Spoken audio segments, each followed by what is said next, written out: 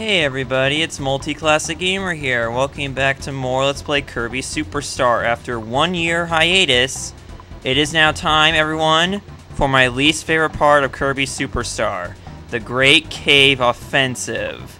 Get through the deadly cave while collecting hidden treasures. Yes, the difficulty's at 4 stars, so it's not the highest difficulty, but it's more so annoying than it's difficult. Is this your first time playing? No, it's not. Yet you're gonna tell me how to do it anyways. I know, okay? So here's the thing, okay? You're gonna be going through 4 different sections of this huge cave, and within those 4 sections are a total of 60 treasures you have to collect. This is what makes it most difficult about getting 100% in this game, and I'm actually going to be doing that. So we got the first treasure here, which is the gold medal. Its value is 10,000 G. I can't really remember offhand what the total amount of G you're supposed to have at the end of this is, but simply put, you need to collect all 60 treasures in this cave if you want to get 100%. This was my biggest flaw in my Kirby Superstar Ultra walkthrough from 3 years back, sorry. Gold coin obtained, value 1,000 G. So yes, it doesn't matter what the value is, you just want to get all 60 treasures. That's all there is to it. It's not, and believe me, it's not the easiest thing in the world, because, you know, you gotta deal with, you gotta deal with enemies along the way, you gotta deal with just all kinds of crap that you don't want to deal with. Right here, do not hit this bomb right here. Hit this one instead, and hit the first one as well. If you hit this one, it'll make a lava section go down here, and then you will not be able to get to this treasure, and my voice just cracked. I believe it happened actually twice in that last minute there. Whip, value 6,800 G. I don't know if I should actually name off every single treasure here. It probably will just for, you know, commentary's sake, but that's all there is to it. Other than that, my allergies have sort of been coming back, but not really all that much. But yeah, today is July 2nd, 2013. I started this Let's Play last year on July 6th, I do believe. Or was it 7th? All I know is I started on the 6th last year and I finished it and it stopped playing the game on the 10th. I don't know why I did that, but yeah, I did practically the same thing I did with Metroid Prime. Now, I'm not really good at this, to be honest, because I haven't played this game at all since I stopped playing, you know, Let's Play last year, and you gotta be shitting me. This thing is so annoying. You have to... let's try this. Okay. Alright, there we go. You need to do that. You need to hit it with your ability. Then... No! Screw you. Come on. Come on, let's do this. No! Oh, jeez. This is gonna be a lot of fun. I can definitely tell you that. And this Scarfy needs to get out of here. Just go away. Yeah, I know. You're gonna turn your freakish way. Whatever. Okay. Get up there. Oh, yes. Finally made it. What we got? Crystal ball. Value 200,000 G. Seriously? I didn't think crystal ball... Okay, I didn't think crystal balls. Jeez. I didn't know they were worth that much. There we go. Alright, continuing on. Just, you guys can see why I hate this area, don't you? Yeah, it's just annoying. I would take Milky Way Wishes and pretty much any other place in that. So that, what was that, the Lucky Cat, 500 G, yeah. I just hate this area. You guys get the point, though. Is there anything behind that door there? I thought it would just take you back to the area, or does it? No, it takes you to a place where you can get, okay, yeah. Okay, so what you want to do is get past that lava pit there. Don't touch any of those blocks there, whatever you do. Because you need that treasure chest to land on something. And I think it's going to land on that block there. Then you have to, yeah. The treasure itself won't set the block off, but you touching it will. So, when you land on it, press up right away. Okay, there we go. Sirius Sword, value 142,000 G. Jeez, this stuff is extremely valuable. Well, I know what we're gonna be doing after we finish this. Shopping time! Yes, Kirby's gonna go shopping. Okay. Alright, what we got here? Alright, so far we're doing just fine. The screwball. Value 80,000 G. It better be worth something, considering it's from a totally different franchise. Now we know that Nintendo was, you know, something with in-game advertising. Of course, the game we've seen the most in-game advertising from Nintendo would be Pikmin 2, obviously. No other game from Nintendo like does in-game as much in-game advertisement as that game does. Except for this game. Chico Candy. It's 8,000 G. Okay. Is there any more treasures in these blocks up here? Just making sure. Nope, there isn't. Okay. And now, whenever you get to these doors right here that have sparkly stars over them, you know, like that. Actually, no. Okay, for some reason the sparkle disappeared, but whatever. Whenever you go into rooms like this is a save point. You can save right here. So that way if you die, I think this is where you end up back. I could be wrong though, but I'm not totally sure on that.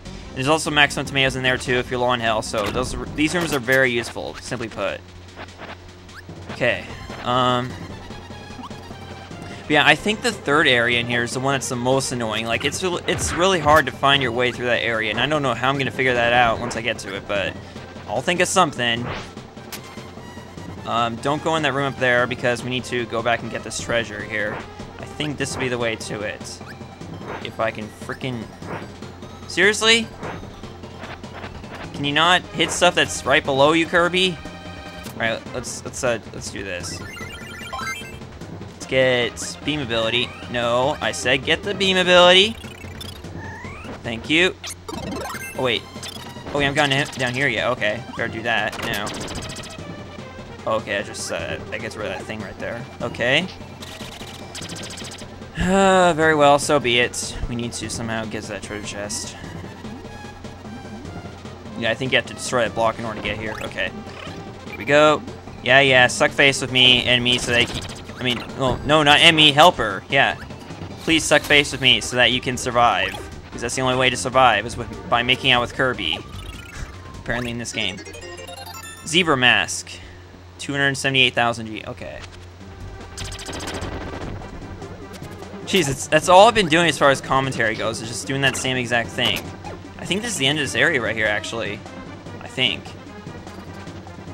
Also, at the end of each area, there is a boss. This is not the boss, this is the mid-boss. So I get to see these guys actually, like, halfway through. I don't think he has a treasure chest, because I'm not sure if any of the enemies have treasures, but I could be wrong. I know you don't get treasure chests for fighting the bosses. I know that much. So I know something about this game. Now, the game will tell you in some way whether or not you've gotten all the treasures in each area. Because each area has a set number of treasures, believe it or not. And... okay, I need to figure this thing out. No, it's not what I mean to do. Okay, this is where playing this game on a capture card really has issues. Is because you're trying to time it, but it's difficult to time things when the game is delayed by like less than a second. There we go. Just got it right there. Starstone, 82,000. Yes. All right, tonight we dine with Kirby's face. Okay, I don't know where I was going with that. Honestly, that's what I'm getting out of this. Is Kirby's making out with his helper in order to feed him. Just like how some mothers of certain species puke into their babies' mouths just to feed them. I'm not gonna go any more detail about that. I just happen to know a thing or two about penguins that I probably should not know. Actually, anyone should know about penguins, because penguins are awesome. Beast Fangs, 7,300 G, yes. Okay. Is each area gonna take one episode? That's what it's looking like, because it's been 10 minutes and we're not, well, we might be close to done with the first area, I'm not sure. So I think, I don't remember what the first area is called that we're in right now. I know the second area is called the Crystals, right? It was Crystal something. I'm not totally sure. But if you pause the game, here's this. Wait, what? Or was it select? Some button will show you... wait. Yes, yes, yes. Well, how do you see... Do I need to lose my ability? I know there's some way where you can see the treasures, but I can't... Okay, well, if I can't see if I have all the treasures, that's gonna be a big issue, because I don't want to go back to areas to see if I missed something or not. Okay, there's gotta be some way I can see when if I have all the treasures, because I need to know that. This is not good at all. Okay. Well, we got the car ability. That'll help us out in here. What's in here? Food! Roast beef! Yay! Aww. He messed it up by making out with me, so I had to share it with him. How lame is that? Gee, is this how married couples survive? They make out with each other, and then that's their way of getting their daily nutrients? I don't know. I'm making stuff up because I'm being... I don't know. Hey, you dick. You stole my ability. Bandana. 1990. That was a great year, even though I wasn't alive back then. I wasn't alive until like 1995, so this is even though I happen to know a lot about the years that come before. Hey, what? Okay, I did not know attack could actually steal your partners. I actually did not know that. Which is something considering how much I... Wait, can I not cut these things? Oh, fuck you, attack. Oh, fuck you. Come on. I need to be able to... What? Fuck tack. Okay, can I go back and get my cutter ability? Because I really need to. I need my cutter ability. Man, fuck tack. It's like no way you can get your abilities back from him because you can't attack him if you don't have ability. You know what? I'm going back. I'm going back and get the cutter ability. I don't care. Okay, there we go. Now let's try this again. Moving forth with thy cutter ability. I don't know. Why don't we just stay on top? Won't that work for us? Yeah, I'm sure it'll work better than just trying to avoid... No! I need my cutter ability! Thank you. Alright, is tack just gonna randomly appear from the thing? Okay, there we go. Does this lead to a treasure? Yes, it does. Alright. Springtime obtained. Value 250,000. Oh, jeez. Alright, one up. One me and up. I don't know where I was going with that. I just sort of made some stupid pun with the one up. You've got to be shitting me. All the way back here? Game! Guys, I officially feel like a moron right now.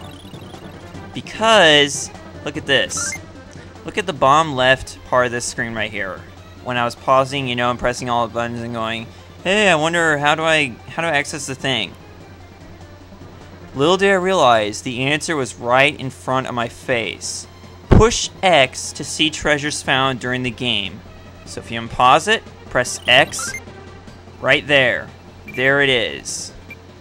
See, I knew this screen was somewhere, but I never thought I was so stupid that I couldn't just think to look at the bottom left corner of the screen when pausing it, and there it is.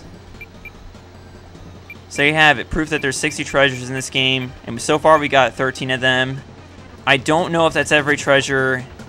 See, what this game doesn't do that Kirby Superstar Ultra does is it does not show you if you have all the treasures in a certain area. The only way you can tell is if you get the first treasure in one area and there's no treasures before it that you missed.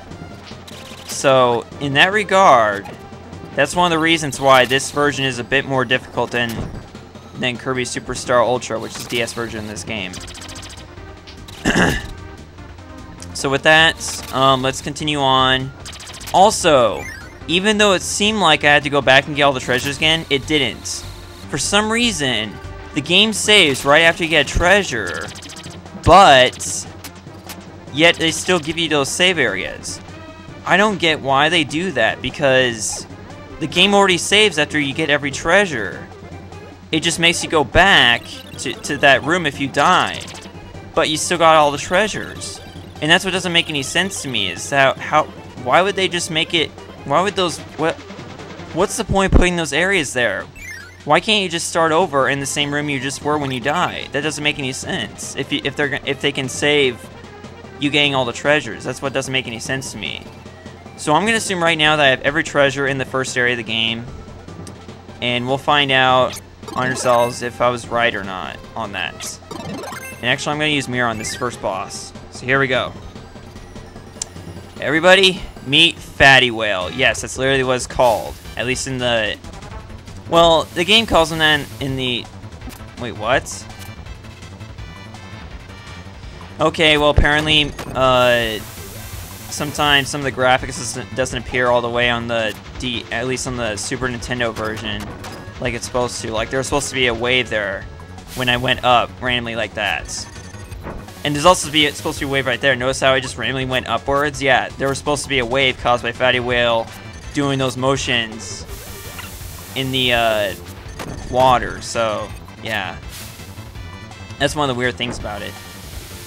You're not actually damaged by the waves itself, but you will be damaged by the debris that comes up, and Fatty Whale himself, by simply touching him. I always thought this boss was kind of weird how he's like 2D like that, but what do you expect? It's Super Nintendo. You know, 3D was, you know, it was kind of around, you know, sort of there, but it was kind of in its awkward, you know, adolescent stage, I should say. Well, same goes for Nintendo 64. That's when it was officially 3D, but oh well. I believe Star Fox is actually the first official 3D Nintendo game, if I'm not mistaken, right? That's my guess. I mean, I'm talking about the Super Nintendo Star Fox, the very first game of the franchise. Okay, so officially we're going to be doing one area per episode, which seems fine to me. That means we'll be done with Great Cave Offensive after the first week of, you know, having this game back. Since we're going to be updating this LP on Tuesdays, Thursdays, and Saturdays alongside Metroid Prime. So this is going to be updated at 8 o'clock p.m. every night, while Metroid Prime is updated on 12 o'clock. And this LP is also going to be updated on Sundays at regular time at 12 o'clock. That's how this LP is going to work. This was my idea, basically, of, you know, bringing it back with alongside the two main LPs I'm already doing, because I wanted to go back and redo my 16-bit summer Let's Plays from last year. And so let's dang. Well, let's just take these on minecarts, because at the end of every stage in here, you will, after you fight the boss of each stage, you're going to come to a minecart stage, a mini minecart stage, where you can ride a minecart, and it will take you to the next area of the Great Cave Offensive. So we just complete the first area, and I still have yet to find out if we got all the treasures in the first area. But like I said, the main area where getting all the treasures is very annoying is the third area. So we'll be going there a couple episodes from now. But for now, I am MultiClassicGamer signing out. I will see you guys next time, where we will take on the crystal area and find out if we got every treasure in the first area or not. See you guys then. Thank you for watching. Bye.